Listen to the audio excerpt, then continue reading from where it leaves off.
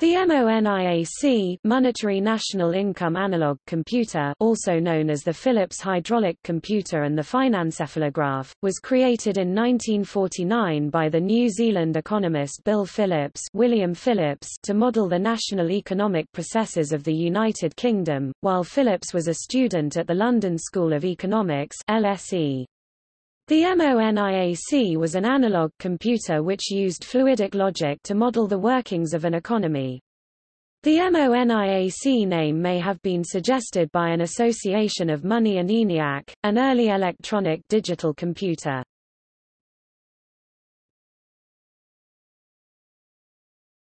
Topic. Description. The MONIAC was approximately 2 meters high, 1.2 meters wide and almost 1 meter deep, and consisted of a series of transparent plastic tanks and pipes which were fastened to a wooden board. Each tank represented some aspect of the UK national economy, and the flow of money around the economy was illustrated by coloured water. At the top of the board was a large tank called the Treasury. Water, representing money, flowed from the Treasury to other tanks representing the various ways in which a country could spend its money. For example, there were tanks for health and education. To increase spending on health care, a tap could be opened to drain water from the Treasury to the tank which represented health spending. Water then ran further down the model to other tanks, representing other interactions in the economy. Water could be pumped back to the Treasury from some of the tanks to represent taxation. Changes in tax rates were modeled by increasing or decreasing pumping speeds. Savings reduce the funds available to consumers, and investment income increases those funds. The MONIAC showed this by draining water savings from the expenditure stream and by injecting water investment income into that stream.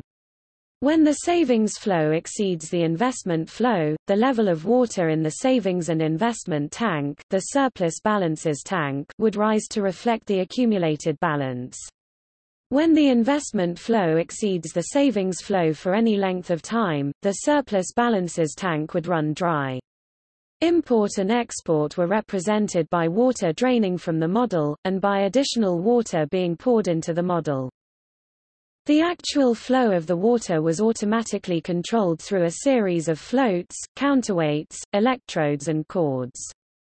When the level of water reached a certain level in a tank, pumps and drains would be activated. To their surprise, Phillips and his associate Walter Newland found that MONIAC could be calibrated to an accuracy of plus or minus 2%. The flow of water between the tanks was determined by economic principles and the settings for various parameters. Different economic parameters, such as tax rates and investment rates, could be entered by setting the valves which controlled the flow of water about the computer. Users could experiment with different settings and note the effect on the model. The MONIAC's ability to model the subtle interaction of a number of variables made it a powerful tool for its time. When a set of parameters resulted in a viable economy, the model would stabilize and the results could be read from scales. The output from the computer could also be sent to a rudimentary plotter. MONIAC had been designed to be used as a teaching aid but was discovered also to be an effective economic simulator. At the time that MONIAC was created, electronic digital computers that could run complex economic simulations were unavailable. In 1949, the few computers in existence were restricted to government and military use. Neither did they have adequate visual display facilities, so were unable to illustrate the operation of complex models. Observing the MONIAC in operation made it much easier for students to understand the interrelated processes of a national economy. The range of organizations that acquired a MONIAC showed that it was used in both capacities. Phillips scrounged a variety of materials to create his prototype computer, including bits and pieces from war surplus such as parts from old Lancaster bombers. The first MONIAC was created in his landlady's garage in Croydon at a cost of £400, equivalent to £13,000 in 2016. Philips first demonstrated the MONIAC to a number of leading economists at the LSE in 1949. It was very well received and Philips was soon offered a teaching position at the LSE.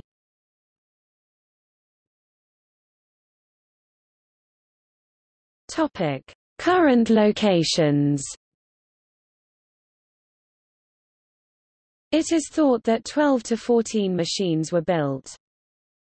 The prototype was given to the Economics Department at the University of Leeds, where it is currently on exhibition in the reception of the university's business school. Copies went to 3 other British universities. Other computers went to Harvard Business School and the Roosevelt College in the United States, and Melbourne University in Australia. The Ford Motor Company and the Central Bank of Guatemala are believed to have bought MONIACs.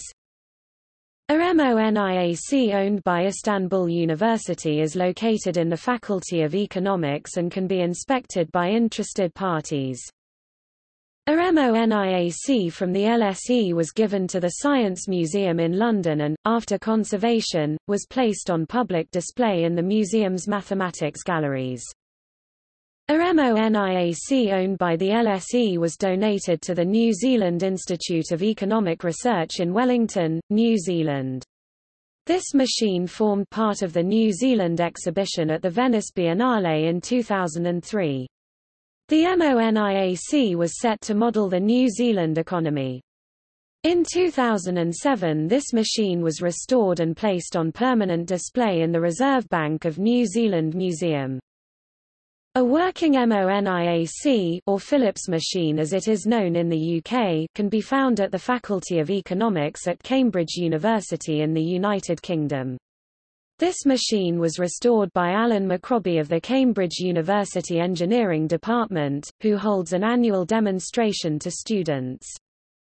A replica of the MONIAC at the Central Bank of Guatemala was created for a 2005-06 exhibition entitled, "Tropical Economies", at the Wattis Institute of the California College of the Arts in San Francisco. The MONIAC at the University of Melbourne, Australia, is on permanent display in the lobby of the Giblin Younson Library, ground floor, Business and Economics Building, 111 Barry Street, Carlton, Melbourne. The faculty has extended an invitation to anyone interested in restoring the MONIAC to functional capacity. Erasmus University Rotterdam (EUR) has owned a MONIAC since 1953. It was a gift from the city of Rotterdam for EUR's 40th anniversary. It is located in the THEIL building on the B floor next room CB1.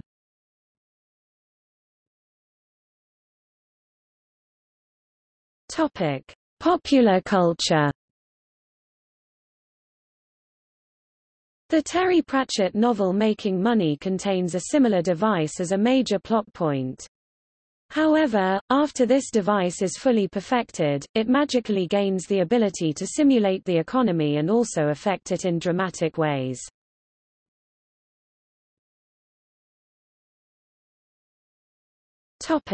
See also: